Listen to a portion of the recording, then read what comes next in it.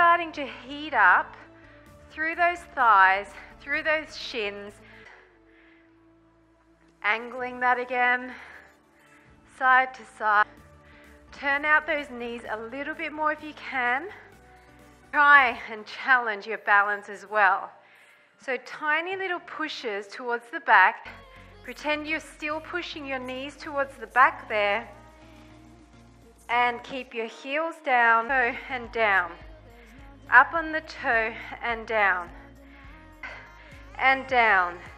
Up and down. You need to come high on your tippies, so it'll be burning you. Back, get low. You're trying to lock out behind the knee.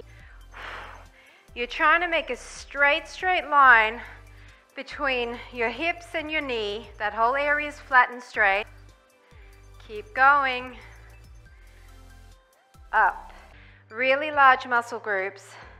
So you're going to feel that burn straight away. To really lengthen the front of the thigh. Really just for balance. So sit back, tuck hard, and up. You're still controlling it down. Here. Tuck forward. Push your foot into the ground. 6, 5, 4, down and up. I want you to hold your tummy in slightly. In fact, I am going to turn because I don't want to fall over. So this leg is soft and you have your leg up high. So you're feeling the burn in that same muscle group. Swing it up. 1, 2, 3, 4. Swing it, cross it. Swing it up. Deep breath in. Stretching that muscle group that we just worked. Everything up. 8, 7, 6. You're just hovering over that. Your back is straight. Your tummy's pulled in. And through those feet.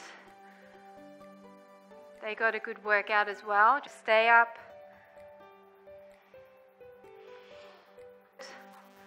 Stretching all inside here. Pull our heel towards our glute and push our leg towards the back. And we're going to change sides.